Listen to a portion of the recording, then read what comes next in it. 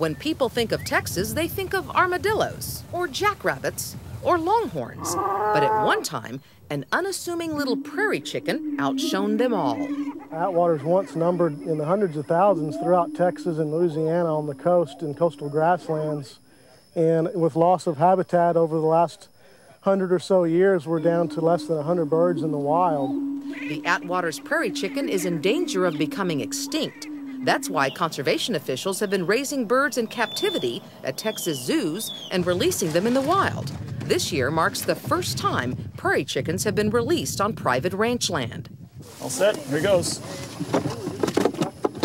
Today is the first time we're putting chickens back on private ranches in Texas. It's a major event, and it's the beginning of the next stage of the recovery of this bird. What we did today was bring out 22 Attwater's prairie chickens from the captive breeding facility just south of Glen Rose. They're going to be in these pens for a 2-week period to get acclimated to the sights and sounds and smells of the coastal prairie. At that time, we'll open up the gates and they'll be released into the wild. We're hoping that these birds here thrive. We're going to plan on doing several more years of releases after this one's.